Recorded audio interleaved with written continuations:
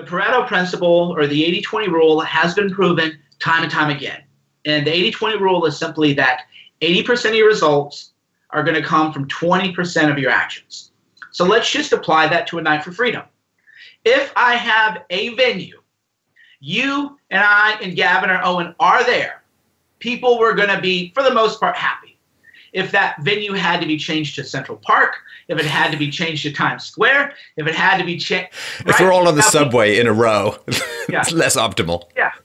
Yeah, people might not have loved it, but that if all we had is a place for us to gather, then 80% of people are going to say, well, you pulled it off. Son of a gun, it's great.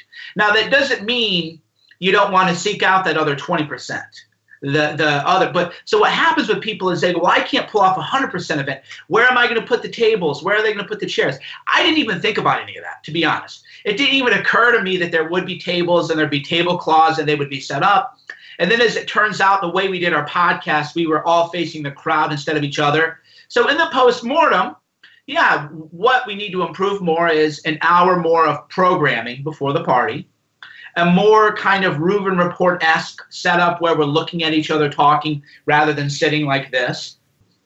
So we are going to take it to another level. And if you want to criticize yourself, but fundamentally you have to say, what is it that's going to get me the 80%? So for example, I always say watch the Joe Rogan podcast, even though Joe is, I don't know what's happened to him lately, but number one, Joe Rogan podcast. He and Red Band are sitting in front of a laptop. And there's like these like flowers in the air. Just like, it looks dumb, to be honest, And now he has one of the top podcasts in the world. Well, why? Because he did the podcast. Your early videos are you in a Bluetooth, in your car, driving around with the Bluetooth. Now you have one of the biggest philosophy podcasts in the world. Why? Because you did the podcast. Just keep doing it. You didn't say, well, it could have been better. And, my pacing was a little off. And, what about this? That's what stops people. They're like, well, the lighting isn't perfect and I need 15. No, you don't. You need to do a podcast. You need to do a blog. That's going to bring you 80% results. And then as you keep plugging along, then you say, okay, lighting does matter. So even me, I went from use Periscope iPhone. Great. That's what I did. I didn't always look good and the lighting was bad. Great. Now I have a professional home studio. Next year, I'll have something else, right? So you do want to make those gains, but fundamentally you have to say, what is something that I can do that will yield maximum results? And for most people, quite frankly, it's just get off the couch. Or, Jordan Peterson would say, clean your room, right? And because what happens is as you do that, then you start improving. You go, oh, yeah, so I did my first podcast. I watched it. And, Shauna says I talk with my hands too much. Maybe I do, maybe I don't. Well, how about you do the podcast first? So how about you do the videos first? So yeah, just an object that is in motion tends to stay in motion, and an object that is at rest tends to stay at rest. And this perfectionism, the idea that the perfect is the enemy of the good. There's something that really struck me when I was younger. I think it was some band, I think Huey Lewis and the News or something like that, which kind of seemed to come out of nowhere. And when you look into most bands, what you do is you look back and you see, okay, well, they spent 10 years playing pubs. Katy Perry, started writing songs when she was like 9 years old. And if you look at like In Excess, the band, they ended up, they were playing the backwater bars in the outback in Australia for like years and years and years. And that, when people kind of erupt into your consciousness, it looks like they've just appeared out of nowhere, like they just teleported into fame and competence, but they didn't. And recognizing that there's a long grind in order to get sudden success. People want, of course, a sudden success because when you're on the receiving end, it looks like they just teleported in. But there's a lot of grind and a long way to go to get there. And, that journey of 1,000 miles, just start walking, just start doing something. Find out what you like, find out what the audience responds to, find out what you're passionate about and willing to risk for. Because if you're not willing to risk, you can't possibly succeed. And that slow and steady wins the race aspect, I think people look at that and say, well, that's a hell of a long way to go. And it's like, well, sure, which is why you should start walking right now. Well, so there's 3 points to that. One is that your idea of what is great, well, guess what? Other people have their own opinion, right? So first of all, if you think, well, I can't do it because I'm not good enough, well, you might be right, or you actually might be wrong. Some of the stuff that I've done that I thought was bad, the market said we love it, and they rewarded that. And then 2 is what you talked about, the 10-year overnight success. Oh, where'd that guy come from? Out of nowhere. No, he didn't. He was 10 years in obscurity. I was an obscure blogger since I was like 25. I didn't really blow up till I was probably like 35, 36, okay? And then, of course, the 10,000 rule. How are you going to get into your 10,000 hours of practice if you're not doing it? And what we have to do is we have to practice in public. And then I guess finally to touch on the point where people see what we have. So I put it this way. I go, you don't want to do what I do. You want to have what I have. And here's what I mean. People go, Mike, how can I do what you do? You mean pick up a phone and talking to it? You pick up a phone and you're talking to it. And to have a blog, yeah, you buy a domain for $10, install WordPress, and you just write thoughts. So you don't want to do that. You want to have what I have, but what people don't understand is what you and I have, oh, it seems cool, oh, we have an audience. Well, yeah, but it isn't cool when people harass your family. The death threats aren't cool. The having to have home security installed isn't cool. The having to have a security guy come around. So if the rumors and lies that people spread about you and then how that gets to your family and then your family starts asking your wife questions. So if people were just thrust into what you and I have, they would actually be crushed because you wouldn't even know how to handle it. But when you level up, so actually the worst thing that can happen is if you do have that instant superstardom, because then suddenly you're like, well, wait a minute, how do I deal with vultures? How do I deal with parasites? How do I deal with the media? You don't even know, but you and I, we've leveled up progressively. So now it's just like, oh, okay, so this is just a different way of dealing with the problem that I've dealt with on a smaller scale. So it's actually better to level up progressively over 10 years.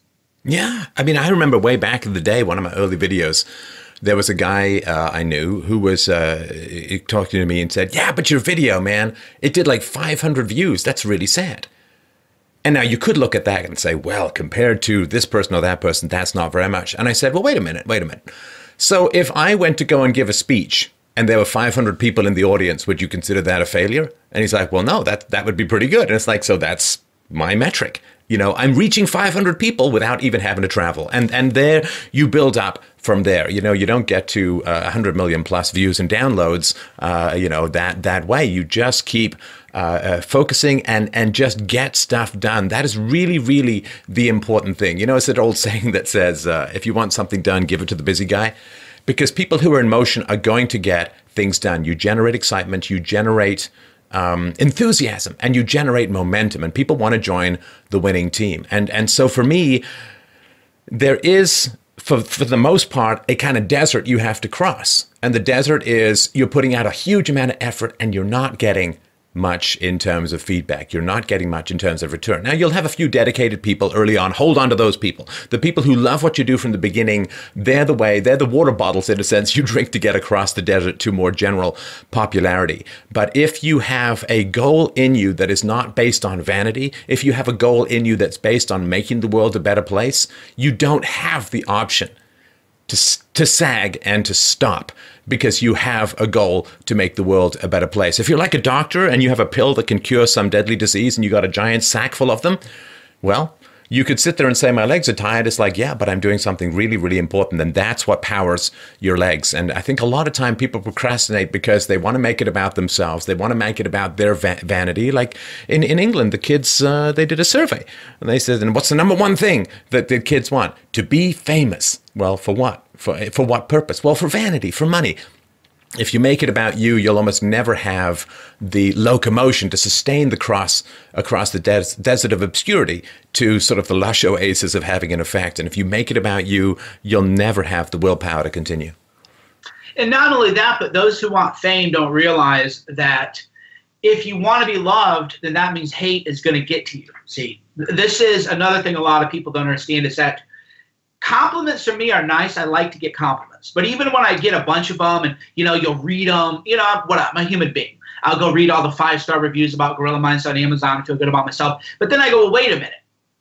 If you let compliments define who you are and how you feel about yourself, then when the hate comes in, then the hate is going to have more impact than it would. So a lot of that has to come to transcend your own ego, because the bigger your ego, the more the mob can control you. You have to fundamentally have a philosophical belief system and believe that, look, what I'm doing is right. And what I'm doing is making the world a better place. So I know a lot of people are going to love that. A lot of people are going to hate that. But I have to stay the course and realize that I'm trying to move the world and move people into the right direction. And doing that, you're going to get love. Don't let the love inflate your ego too much. You're going to get hate. Don't let the hate bring you down. You have to stay grounded. So that's even sort of one of my mantras, is that I just try to stay grounded. I don't ever try to let the love inflate me too much, and I don't ever let the hate bring me down too much. Yeah, I mean, it was quite a love bomb at A Night for Freedom in New York. You know, you got hundreds of people saying, you know, you changed my life. I'm a better person. My kids are being raised well. I got married. I had kids because of the principles I learned through your show and so on. It's wonderful. Now, I mean, I could sit there and say, well, that makes me a great person. And I don't really experience it that way at all, Mike. The way I experience it is they have gained a respect for philosophy, for rational thinking, for clarity, for honesty. And so if the show has helped create that sort of North Star for them to guide their lives by, fantastic. It's not about me. The last thing I'd want is for people to sort of sit there and say, well, I'm going to ask Steph. What would Steph tell me to do? It's like the whole point is to empower people to make decisions for themselves. You don't invent the scientific method so everyone runs to you and asks you what's true or false. But so they have a methodology for themselves to figure out what is right or wrong. But the hatred stuff is really important. And I think you get even more than I do, Mike. And that's a big question, because it does come as a surprise for a lot of people. Because when you start out, you're surrounded by people who support you. And then you get out into a wider arena. And, you know, people call in this crazy rage of airstrikes down upon public figures, particularly those involved in this kind of empowering work. The way that I work with it is to recognize that I am a proxy for what they dislike in themselves, that it's really not about me. They don't even know me. I'm just some guy. I'm a bunch of pixels on the screen. I'm a guy doing what he thinks is the most important thing to do on his own integrity. It doesn't have anything to do to me. They can't possibly hate me because they don't really know me. How is it that teaching people to think critically and overcome inhibitions to live a powerful life, what makes that so terrible for people? Well, human nature, I call it the law of reflection, is best understood in terms of, you see a guy's in a Ferrari and somebody goes, oh, that's a little, you know what car, right? He must have a small something. He's compensating for that. And you go, I don't know, maybe he just likes cars. Maybe he worked his whole life and he bought a used Ferrari, or maybe that was really what matters to him. But the idea is, if you see an image of a person, you feel insecure about it. So you want to, oh no, I don't want to admit why I feel insecure. Maybe I don't feel like I could ever buy a car like that. So with you, if you're telling people, hey, you know, live human rationality, you're showing courage. People, then they see fear back. They're like, well, he's not afraid. Why am I afraid? Me, I think the reason they hate me, and people think I'm crazy, but you know, you tell me what you think.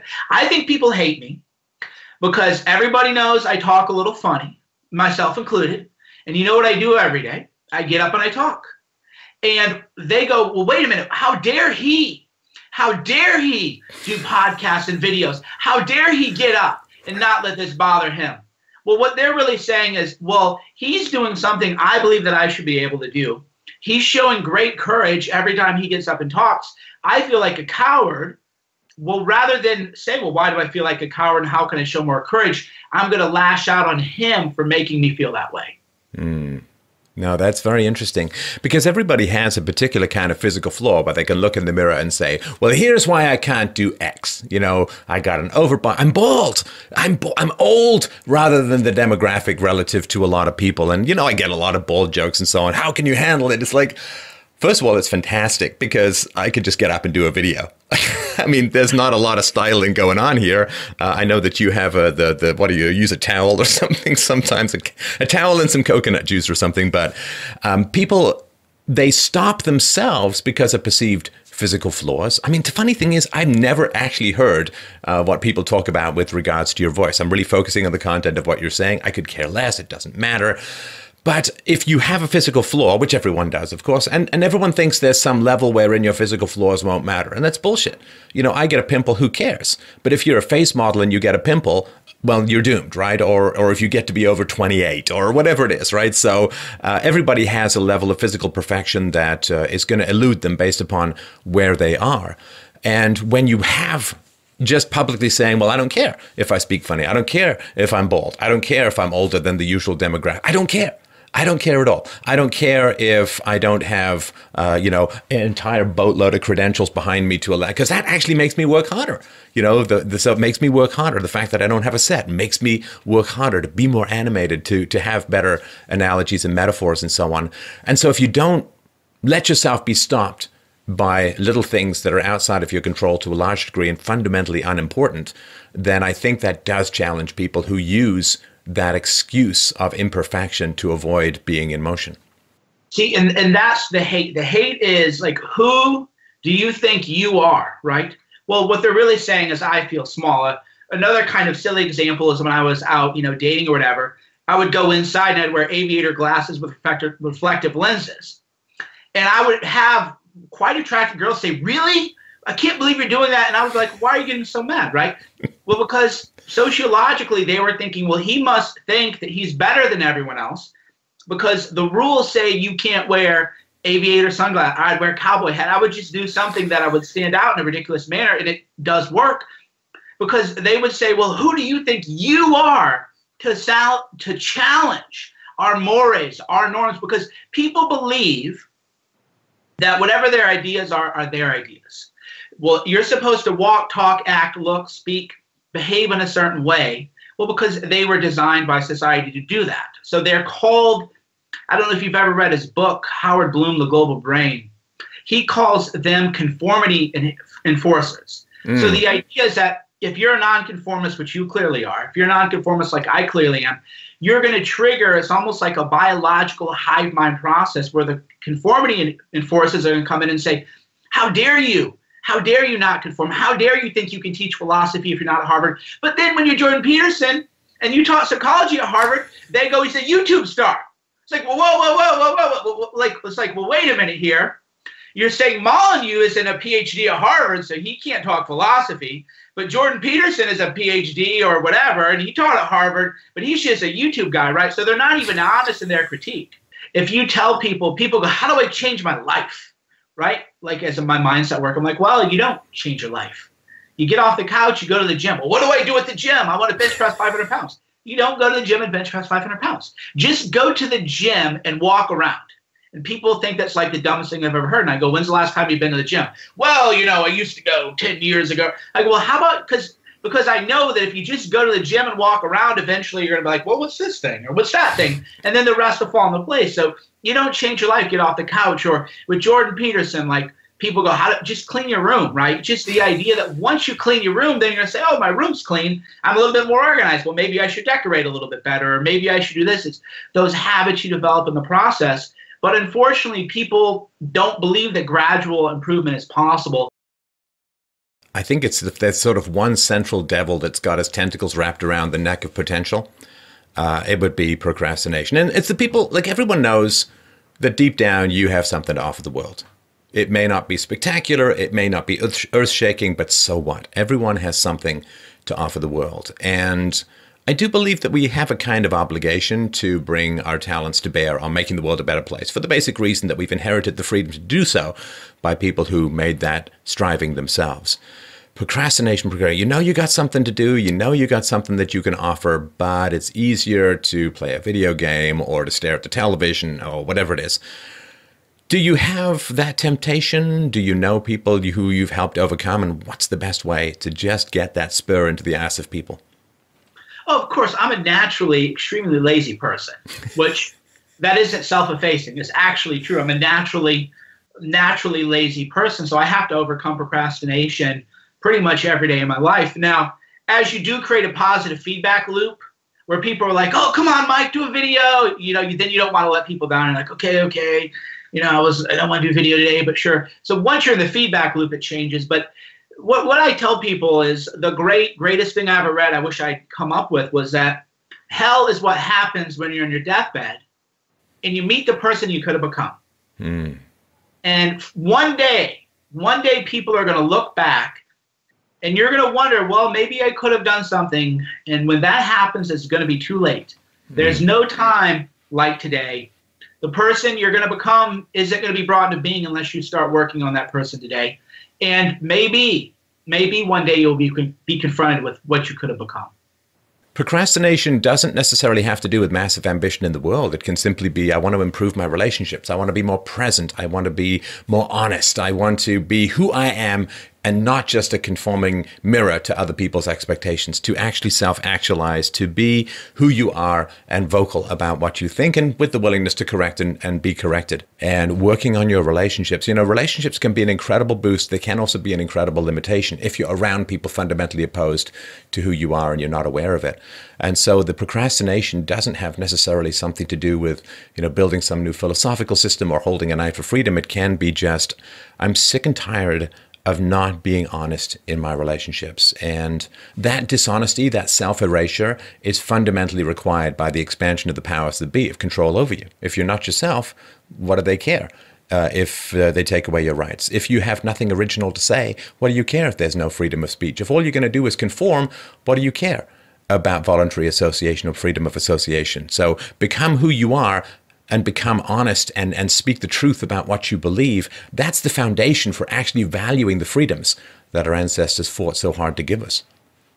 Yeah, the revolution starts with you. Any procrastination starts with you. Don't change the world, change yourself. Don't worry about, if you can't change yourself, for example, and this, by the way, is why I have much more tolerance of people within their own, I have a large degree of tolerance for weird people. And primarily because I know how hard it is to change myself. The idea that I'm going to change every person that I ever meet is, to me, insurmountable. The idea that I'm going to completely change the world strikes me as odd. And yet, here you and I we have been changing the world, but that all started 10, 15, 20 years ago when we first looked in the mirror and decided to change ourselves. It's a funny thing, too. There's it's a very common belief, or at least I wish it were more common, that if you can't manage your own feelings, you end up having to control other people. Like if you can't manage your own sense of insecurity, let's say you're jealous, right? You have a tendency towards jealousy and you're in a relationship. If you can't find a way to manage and rationalize and deal with your own paranoias about being jealous, let's assume that your boyfriend or your girlfriend's not cheating, then you end up having to control your partner's behavior. Oh, you can't go out to this place. You can't go out with this person because you can't manage your own feelings. You end up controlling other people. But the amazing thing for me, when I really began to start working on changing myself, Mike, was the humility it gives you about institutions' capacity to change the world. That nothing ends up with a greater skepticism towards central planning and government control of this, that, and the other. When you start to change yourself and you realize how difficult it is, the idea that some centralized institution can wave a magic wand of bureaucracy and change the world for the better completely evaporates from your mind, which is why I think people who pursue self-knowledge end up being skeptical of these big, giant government institutions and social engineering monoliths. Character is destiny. Your actions become your habits and your habits become your character. Fighters fight, weak people quit, and strong people survive and thrive. Even if a challenge you set is arbitrary, meet the challenge, because small victories, like small surrenders, add up. And this, as a parent, right? You'll get into this when Syra gets older. Commitments matter. If my daughter commits to something, it's like, I'm going to view that as physics, unless you get, something unforeseen happens that's beyond our control. If you commit to this, that's important. I had some people at the house today. It took a little while to settle things up. I was a few minutes late and I was like, I'm sorry, I going to be here at 1 and, these little things matter. And again, it's don't sweat the small stuff, but recognize that if you have a life where you're only making large commitments, it will be impossible because large commitments flow out of small commitments. I came out to California to work with you on Hoaxed. And I had to actually be at the airport on time, these big commitments, they come out. I had to set my alarm. I had to drive to the airport. I had to have everything I needed to, all these little small things end up with the big things. And a lot of people focus on the very big commitments without having the details in place necessary to achieve those big commitments. Exactly. And we can all, Warren Buffett actually, despite his politics, has a lot of this kind of homespun wisdom, which is that how does he say it? The threads of habit aren't felt until they become the chains of habit. The idea that when you're younger and you're doing all these little things, you don't realize that this is becoming who you are. And if you just lie to people and you're in the habit of lying to get out of something, next thing you know, you're 50 years old and you can't tell the truth to people. Mm-hmm. And now you say, well, I don't want to be a liar. I want to be a more honest person, or I want to be a more punctual person. Well, they're just little threads that you feel, and those threads do become chains, and it's like that for everything. And the answer to that is just being aware of your habits, right? So for me, and this kind of relates to the whole think big, start small. The reason I'm kind of where I am now is I just said, I'm going to habitually do something on the internet years ago. Maybe a blog post, maybe a podcast, I don't know. But every day, 7 days a week, I'm going to do something on the internet. And then as you do these somethings, you become better at it and you become more fluent and you recognize more opportunities. You level up and level up and level up. And then eventually you're doing very, very big things because good traits become character, right? So same thing as, it's amazing. So much of these habits of life, you can see them everywhere. Authors will say, Stephen King, he'll go, people ask me, how can I write a book? And he said, well, do you write every day? Well, I don't know. Write every day for an hour. Maybe something comes out, maybe it doesn't. But if you do write every day, eventually you will. And you just finished a book, so you know that as well as anybody. You have this conception of a book in your head, which seems sort of daunting and abstract. And how do you do it? And then you go, well, I'm just going to write 500 words about whatever I feel like writing about. Maybe I'll use it, maybe I won't. You do that every day. After a year or two, you have a book. Right. Yeah, no, I mean, and just freaking work. I mean, there's no substitute for hard work. There's no magic. Like I was just talking with my producer this morning, like yesterday, I did some research in the morning, did a long show with Tom Woods about economic misconceptions, and then talked with the researcher about the Manson presentation, did the Manson presentation, and then did a 3.5-hour call-in show. Now, that's a little bit more than usual, but those are the kind of days you just have to have sometimes. It's that 10,000-hour thing. It's the Beatles playing in Hamburg for 2 years, 7 hours a day. You just have to work. There's no substitute for putting the grind in. It really pays off. It's like going to the gym. You have to go, you have to do it. Yeah, people always go, especially when I was like really super jacked, people always were like, exercise. That's why I'm glad I'm not like jacked like I used to be, because people don't ask me for training routines because it's just like a waste of my time, right? How do I get super jacked? Like, well, how many times do you go to the gym this week? Well, I've been busy and I got work. It's like, okay, you're wasting my time. Just get away from me. But then I told the person who was actually serious, I go, look, what I'm about to tell you is going to sound dumb and you're not going to believe me, but trust me. And he goes, what? I go, just go to the gym for an hour. Just walk around. What do? Just walk around, stretch, do whatever you feel like doing. And the person thought I was insane. And I go, no. And I go, what's going to happen is don't get on your cell phone, put in airplane mode. If you walk around, nature abhors a vacuum. You're going to be like, God, I'm just bored doing nothing in the gym. And then you're going to say, okay, well, I'm bored doing nothing in the gym, therefore I should do something. And then you're going to do something. And then you're going to do another something. And the next thing you know, 8 weeks later, 12 weeks later, you're now just a regular kind of gym guy. Because it's that habit of just going there. Because there are times I go to the gym and I don't do anything. I just stretch. And I'm there for half an hour. I'm like, well, I went and I'm not, 29 anymore where I just go in and grind away for an hour and a half. It's cool. But I just go in to get myself in the habit. Same thing, I walk every day. I might walk for a mile, I might walk for 10 miles, but it's just an idea of getting out and kind of doing something. Seek small victories.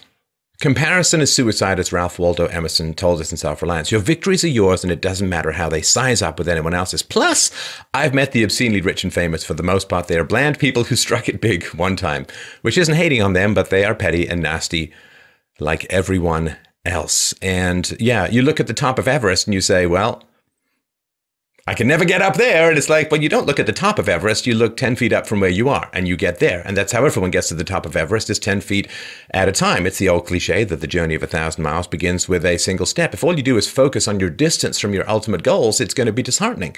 And give yourself something you can achieve every day. Otherwise, how do you know if your day's been worth it?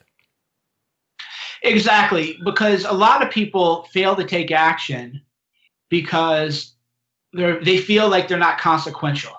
But I'm not. This thing I'm doing is just a small business. Well, yeah, sure. I remember I tell this story over and over and over again till people get bored. As I go, the biggest month for me ever was when I made $13 off a website. And that sounds, because I knew I could now. And I know that if I can make 13, I can do 1,300, and I can do 13, I just knew that, like, okay, I figured out how to do it. Now I just have to figure out how to scale that and how to make it bigger. And a lot of people would say, well, if you only made $13 a month off a website, why would you feel good about that? Right? Because there are all these people doing all these other things. And I go, well, I felt good about it because I never knew how to do it. Well, does anybody understand the term proof of concept anymore? Right. Yeah, they don't. We can't possibly manufacture every car for how much it took us to make the first one. It's like that's not the point. That's not how it works. You put a huge amount of effort to make that first sale in, and you scale it from there. But once you've made that first sale, once you've made that first $13, you've crossed the Rubicon. Now it's just a matter of time and effort. Exactly. And that's another kind of way too. People, even friends and family, will try to sabotage you. If you're excited about it, they'll be like, well, I mean, that's not really that big of a deal. And no, you want people who are saying, wow, that's amazing. That's exciting. Imagine what you can kind of do from here. And that again goes back to the importance of community and keeping the right people in. My very first donation, $5. $5. I wish I could have printed it out and framed it, but it was, and that was like, wow, are you kidding me? So from here.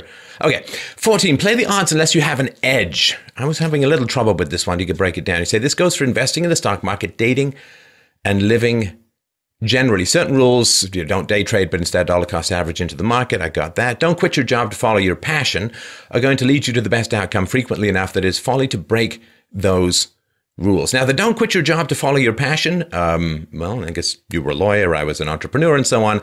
There is, I mean, if you've got someplace to go, then go, right? I mean, don't just say, oh, I made $5 and then quit your job, because you need to figure out how sustainable and how scalable the certain is. But help me sort of understand what this means for people's lives. Right. A great example is people go, well, Cernovich, you have a daughter. What would you tell your daughter? Here's exactly what I will tell my daughter. You will probably be happier if you play a more supportive role in a respectful but sort of alpha male and have a family. Probably, almost certainly. But if you want to go be the big career woman, that's great too. Just know that the probabilities are not on your side. So if you find a rule that works, generally you want to say that that's the rule that's going to work.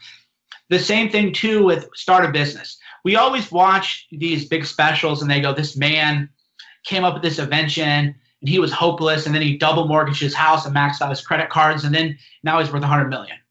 Well, they don't show you the 9 guys who did that and are now bankrupt. Right? So this guy won the lottery. Yeah, everyone should play the lottery. It's like, well. Right. So I didn't just quit and say I'm going to be a professional blogger, entertainer, journalist. I worked. And then half an hour a day, I would build up my websites. I would learn, how do you do a WordPress site? How do you do a blog? How do you do this? How do you do this? How do you do that? But I just worked. I didn't say, oh, this is what I really want to do.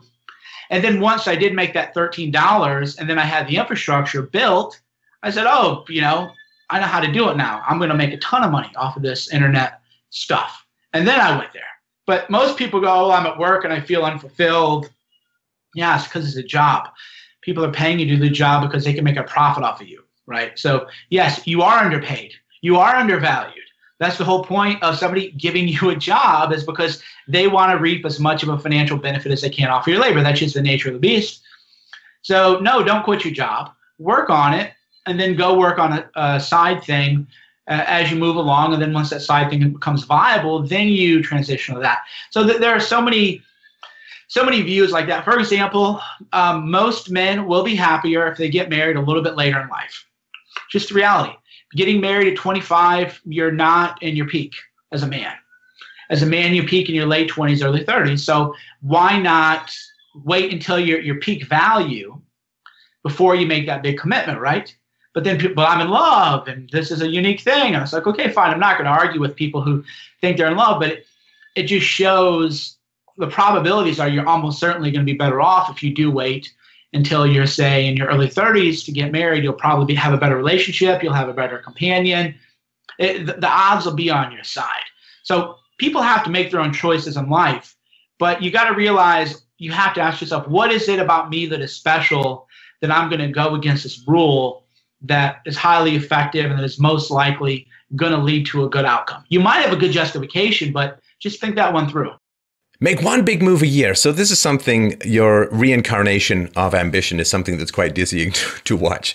So you say, in 2017, I started to become a journalist. In 2016, I moved into films. In 2015, I published my first book. Now, a lot of people in 2015 would say, woohoo, book worked. I'm going to be a writer. But you keep moving to new areas. And what is the thought process behind that? The thought process is that whenever you level up, because life is going to level you down eventually. Down 6 feet, I think. Yeah, you always, like you said, you don't want to lose your optimism. You do want to remain optimistic, but you also want to remain realistic. Is people go, Cernovich, when are you going to slow down? And I go, oh, trust me. Life always has something planned for you. Let's worry about that when life kind of comes at you. So you always want to rise highest level that you possibly can. You always want to play the game in the major leagues as much as you can. And why? Well, because one day you're going to reflect on your life and think, wow, we did all these things.